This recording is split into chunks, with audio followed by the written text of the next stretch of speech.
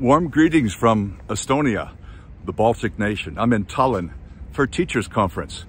And this is iFaith Sermon on the Mount B, the second lesson in our series on the poor in spirit and those who mourn. The entire Sermon on the Mount series, like the Sermon on the Mount, Matthew 5, 6, 7, focuses on character. Chapter 5, how we treat other people. Chapter 6, the religion of our heart as we trust in God and not the world. Chapter 7 is on generosity, seeking His will. And there are also some strong warnings against those who would try to move us away from God's standard, that we rather must build on the foundation of Jesus' words. The focus of this series is on the inner spiritual life, far more than it is on conformity to some code or uniformity within a church system. There are 8 Beatitudes in this section. We're going to be looking at the first 2. They are blessed who realize their spiritual poverty, for the kingdom of heaven belongs to them. That's Matthew 5:3. And there are various passages that may shed light on this. For example, there's a proverb that speaks of being lowly in spirit. It's better to be of a lowly spirit with the poor than to divide the spoil with the proud. Proverbs 16:19. But there's another passage that I think lies behind many of the Beatitudes. And it's Isaiah 61. And you may recognize this. This is what Jesus read out at Nazareth when he had his first message in his hometown. And sometimes it's called the Nazareth Manifesto. But this is Luke 4. And he lays out his agenda and strongly implies he is the Messiah. Let me just read a bit. The Spirit of the Lord is upon me, because the Lord has anointed me to bring good news to the poor. He sent me to bind up the brokenhearted, the garment of praise instead of a faint spirit, that they may be called oaks of righteousness, the planting of the Lord, that he may be glorified. So you heard phrases like good news for the poor and binding up the brokenhearted. And one more passage, just a few chapters later in Isaiah 66, God says, I will look to this type of man, even to him who is poor and of a contrite spirit and who trembles at my word. It's quite clear that being poor in spirit is not a bad thing. It's a good thing. It has to do with being open to God's word, being flexible, not insisting on my opinion, but being receptive to truth. Jesus came to our level. He came into our world, and he gave up his heavenly privilege to become fully human, lower than the angels, and he moved downward from heaven to earth, but also from the table to his knees as he washed our feet. John 13. Sometimes we speak of a horse, a wild horse, a stallion, that's full of spirit, that needs to be broken before it is of use to its rider. And in a similar way, our spirits, when they are willful and self-focused, it's all about what I want to do, then they need to be broken before we can really be of any use to the master. Jesus did not refer to those who are simply poor in worldly substance, but to those who are poor in spirit, those who are not inflamed with pride, but have the gentle and lowly character of humility, not thinking more of themselves than they ought. Sounds like Philippians 2, but it's actually a couple hundred years later. It's an early Christian named Archelaus, and that was the understanding. So being poor in the spirit, that's the first of the Beatitudes. Again, there are dozens of Beatitudes in the New Testament, but in the Sermon on the Mount, there are 8. Let's move now to the second, and that is, blessed are those who mourn, those who grieve, those who are profoundly sad. I'm reminded of a brother I spoke to recently who just lost his father. And I'm sure if you're connected with many people, you frequently hear of people going through hard times, and often it's death. Though, as we know, mourning is not just about death. We mourn many things. We could mourn the loss of friendship, the loss of a job, the loss of financial security. It could be we're older and our children are leaving home, and that makes us sad. Loss of a dream. Truthfully, the death of a pet. You love your pet, you love your dog or your cat perhaps. Maybe not the cat, but the dog. Injury, illness, divorce, so many things. So grieving, mourning can be more than just death. Well, this beatitude, which is Matthew 5:4, says, Blessed are they who grieve, for God will comfort them. Now, I used to take this passage mainly as referring to death, or later as being quite broad in application, which I think it is, but there's another way to look at it, and it has to do with sin. And there are numerous illustrations of men and women in the Bible who are mourning over their sins in genuine, godly repentance. And we'll also see this was a common understanding in the early church. Now, Luke's gospel especially illustrates this concept, like in Luke 6:25, about woe to you who laugh now, you will mourn and weep. But let me give you some real-life examples. Luke 7, the widow of Nain. This widow was grieving, not just because her husband had already died, but they only had one child and her son has just died, at least until Jesus stops the funeral procession, right? And then he gives her a son back. Later in that same chapter, Luke 7, we have the woman who mourned at Jesus' feet. She wept, her tears falling down onto his feet.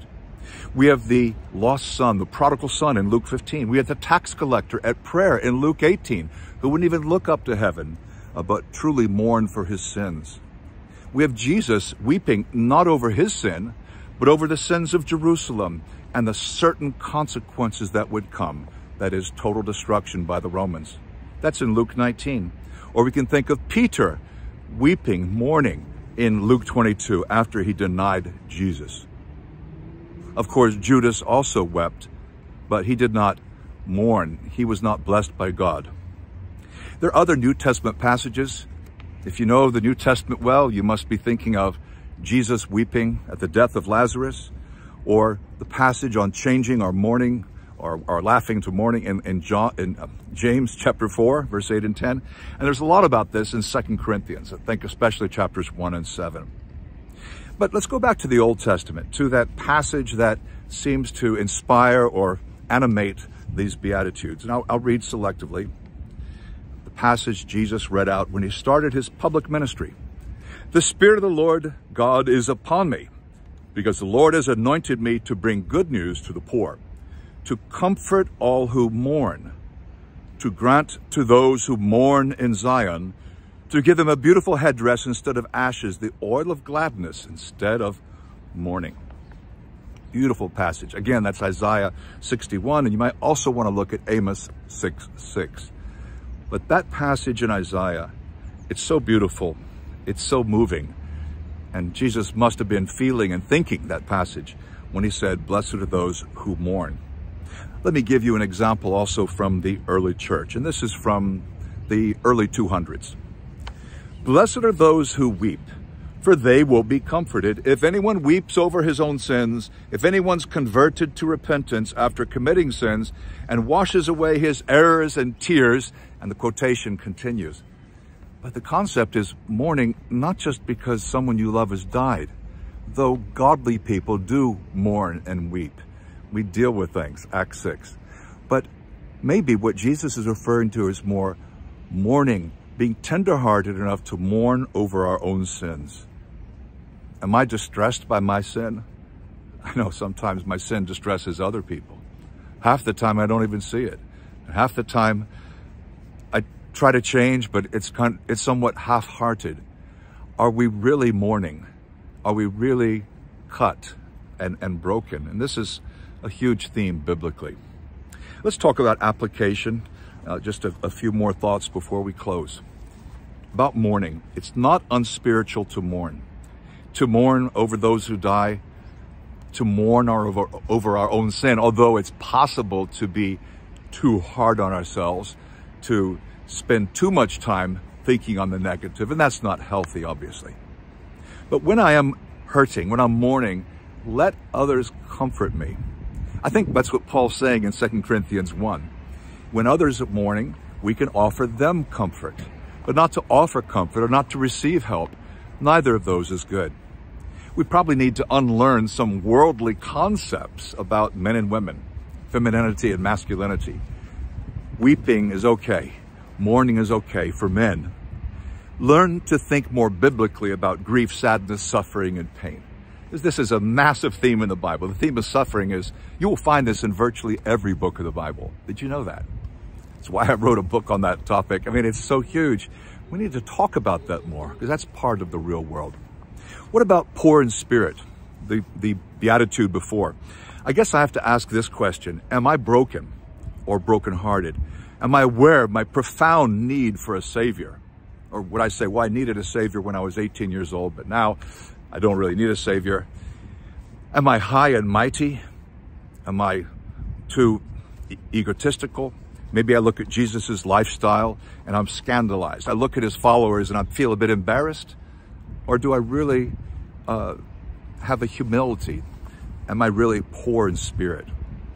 The opposite could be said to be being puffed up. So the idea I want to give you is a little Bible study you can do.